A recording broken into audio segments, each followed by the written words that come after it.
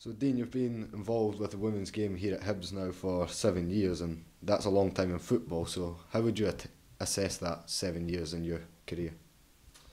Really enjoyable. I've really enjoyed the journey, and I'm proud of the journey and the fact that I've came through sort of the whole pathway. Sort of like a youth player, if that makes sense. Came through as a youth coach, had a lot of successes. Not in terms like we won trophies, but not that in terms of developing players, promoting players, and that kind of led on to maybe through a successful period with the girls' academy that then eventually took me into a first team environment. So proud, pleased, and just happy that I got the opportunity to work for this club. As a Hibs fan yourself, what was that like, getting to stand on the touchline here at Easter Road?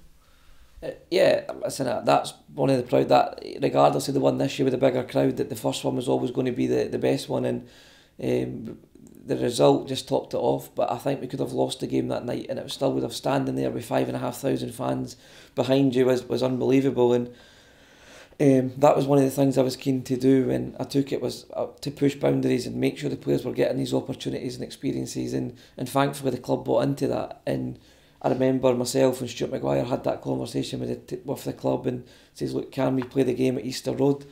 I think Ben had just come in at the time, and Ben was open to the opportunity and backed it, and the club really kind of pulled off what at that time was a historic night and turned out to be a record attendance that night. So yeah, that was brilliant, but nothing will ever beat the feeling of winning at Tynecastle as a Hibs team, and we went and did that as well. So it was two great experiences. 3 years now coming to an end as manager, so what is the next steps for you personally?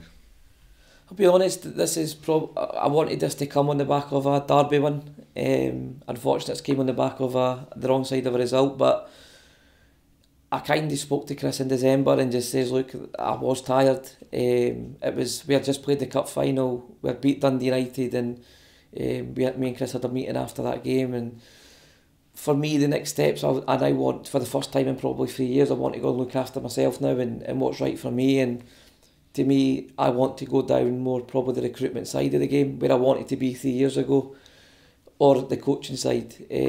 I want to take a step back from the management side of it now and probably go down more of that slipey road, and that's where I see my passions, is developing players and recruiting. So whether what road I go down with that is hard.